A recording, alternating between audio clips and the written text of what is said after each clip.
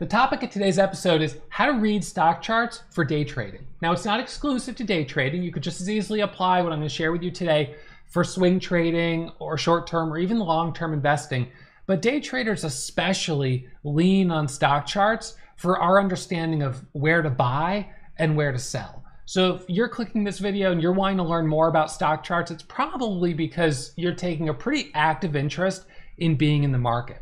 And in contrast to like a line chart that just shows the line kind of going up and down, which you might see on like CNBC when they're talking about a stock, the type of charts that active traders use are called candlestick charts. And we use these types of charts because they provide a lot more information, and each individual candlestick, the form that it takes, actually communicates a strong market sentiment, which an active trader like myself can interpret and help me understand what I think the stock is going to do next. Because ultimately the best trader is the trader who can predict the future. So we use as many tools as we can to try to predict the future. And one of the things that's really cool is that the language of these stock charts that I'm going to be sharing with you during this series, this is a language that provides very clear buy and sell indicators. So if you're trading and you're not utilizing candlestick charts, there's a whole world of the market that you're totally missing. They're clear buy and sell indicators that you're just not seeing at all. So a seasoned trader most likely has their own internal library or sort of database in a way of these different chart patterns and how when you see this chart pattern, what you can expect the stock will do next. So we see a very particular pattern and we can expect the stock following that pattern is going to break out to the upside. And this gives us a real edge as a trader. So that's why technical analysis is so important. And we're going to start high level with an understanding of the anatomy of a candlestick. And then through this series, I'm going to break down the different candlestick shapes, the market sentiment that they communicate. And then we're going to get into multi-candlestick patterns. And I'm going to share with you a few of my favorite patterns that for me, I rely on heavily in my trading every single day. And for those that don't know, my name is Ross Cameron and I am a full-time day trader. Last 5 years, I've made over $10 million in gross profit. And I say that not to brag and not to have you think that my results are typical, but because I want you to know that I actually know what I'm talking about here. So this is, you want to make sure you're learning from someone who's not just like talking theory and stuff like that. I actually put to work everything I'm going to share with you here on a daily basis. Okay, so let's jump into the whiteboard to break down what a candlestick is. So let me draw a candlestick here. This is just the type of candlestick you'd see on any ordinary chart. And let me break down what this is telling us. This candlestick right here, regardless of whether we're looking at a daily chart, a 5-minute chart, or a 1-minute chart, this candlestick is telling us 4 pieces of information: the open, the close, the high, and the low. Now, a green candlestick is it could have the exact same shape, but it's gonna be colored green because it opened low and closed high. So we need to have our candlesticks colored, whether they're going up or going down, because although the low and the high are the same, the open and the close are different depending on whether it's going up or going down. So this is a candlestick right here that is already communicating some degree of indecision. The stock in this period went up, dropped down, but then closed, in this case, a little lower than the open.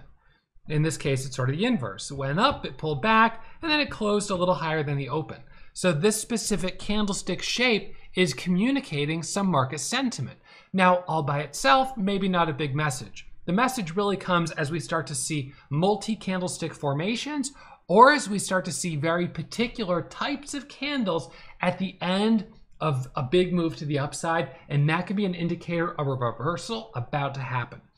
Now, let's talk about time frames. So this candlestick chart, this could be any time frame. And let me actually show you real quick on my computer. This is a daily chart. So this is all of these candlesticks over the period of nearly a year, over a year of price action. So this is how this chart is created. Each individual day is its own candle. Now we could switch the time frame up here in the top left from daily to 5-minute. And when we change it to a 5-minute, now we're just looking at today's price action. And then this is after hours and pre-market. And this is yesterday's price action. So now we're seeing a very, very narrow view of the stock, which would be helpful if we're day trading. We can go in even further down to a 1-minute chart, and now we're just looking at the last couple of hours of price action. And so a trader who's actively trading a stock that's moving quickly and it's very volatile will be relying on 1-minute and 5-minute time frames. But let's switch back to the whiteboard for a second, and let me just show you something that's kind of interesting. So I'm going to draw a candlestick here, and let's see. So if I drew the candle just like that, we know that this is the open and that's the close. Now, this candle would communicate a much different message if it has a lower candle wick or a low that's way down here like that. That would tell us that, wow, this stock sold off all the way during that period, but then came all the way back up and even closed strong. That's pretty bullish. Or if it had a huge upper candle wick, it would tell us it squeezed way up there, but then came back down. That's a little bearish. But let's just say it's a little bit more kind of just average. All right, so we've got a candle that's a little bit more like that. And let's say that this is a 5-minute chart. Okay, so if this is a 5-minute chart, 5 minutes here, this is a 5-minute candle. This represents 5 minutes of time. So what most traders will have when they're trading is they'll have a 5-minute chart, a 1-minute chart, and a daily, and this will be on one computer screen right there. And usually a computer screen will have 2 sort of sets of charts like this. So this will be the other stock here. So a trader would probably watch 2 stocks at once. So this one might be, you know, the S&P 500, and this would be United States Oil Fund, just for instance. So if you had this 5-minute candle, this is a 5-minute candle.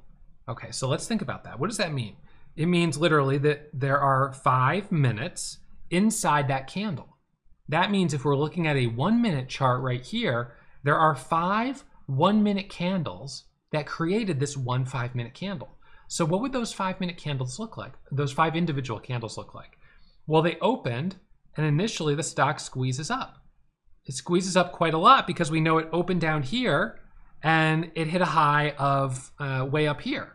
Now it's possible that it dropped in one candle all the way down to there, and that of course would have been actually a red candle, which is fine. So it sells off all the way down there, and then it bounces back up and closes up here. Now, of course, the candle could have had a different shape. This candle could have been, just for instance, it could have initially gone, well, let's see. So let's just finish that like this. So then the close, let's just say, is like right here. Okay, so that's the close, that was the open, and then we have our upper high and our lower low. So we put those pieces together, right? And that's how the candlestick gets its shape.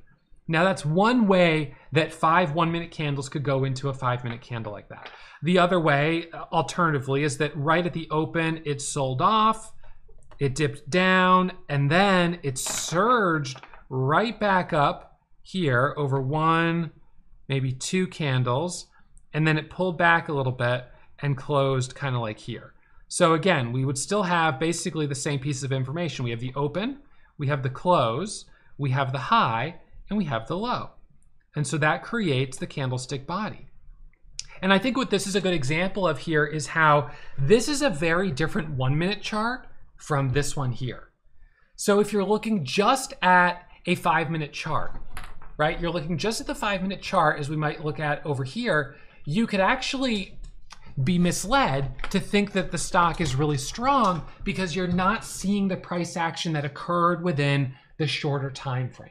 Just as if you were looking at a daily chart, you might not recognize what happened truly on an intraday basis. So it is important to look for what we call multi-timeframe alignment. That's when you have both a strong 5-minute, a strong 1-minute, and a strong daily chart. That's sort of the perfect storm when it comes to technical analysis, when you have that multi-timeframe alignment. So real quick, right down in the description, if you look at the description of this video, you'll see a link to download my PDF. This is a PDF of my micro pullback strategy, which is a multi-candlestick strategy that is one of my favorites, and I trade it almost every single day. Everything we're talking about in this series is about the language of technical analysis. So it's really not strategy based as much as it is really communicating to you the language of the financial market so you better understand these red lights and green lights as they're forming, so you can develop that awareness and hopefully start to execute when you see these red lights and green lights, these buy sell indicators as they're communicated through these patterns. So I think a good complement to this technical analysis course is for you guys to check out the download below, where you can download the PDF of my small account micro pullback strategy. So the micro pullback strategy is when we have, and this is almost always on the 1 minute time frame, we have a stock that's squeezed up and then it has a momentary pullback, and that momentary pullback is all we need to base risk with the opportunity to get in at this little spot. So this for me is one of the most consistent patterns that I trade almost every single day. It's called the micro pullback. And I encourage you guys to check out the download. It's in the description right below. And you can go through that download as you continue to watch the remaining episodes as part of this series on technical analysis, because this will help you with understanding the strategy that you're going to apply to this new language that you're learning. So I'm going to get rid of this here. So what we're ultimately looking for when we're watching charts is we're looking for these patterns to begin forming. So what we're going to talk about as we get into the next episode of this multi-part series on technical analysis are different candlestick formations. So let's just say, for instance, we have a stock that opens right here like this, a little teeny body like this, opens, it hits a high way up here, but then it closes right here and is therefore a red candle. That candle communicates a huge amount of indecision in the market. What if we had a candle that opened right here, dropped down, came back up, and closed right about here? Well, that would communicate something else entirely. What if we had a candle that opened and closed at exactly the same price, but had a big upper candle wick and a long lower candle wick? These are three different types of candles that represent extreme levels of indecision, and we're going to talk about those in the next episode of technical analysis, where we talk about the doji candlestick. So check out that episode right there to continue on to part 2 of this technical analysis series.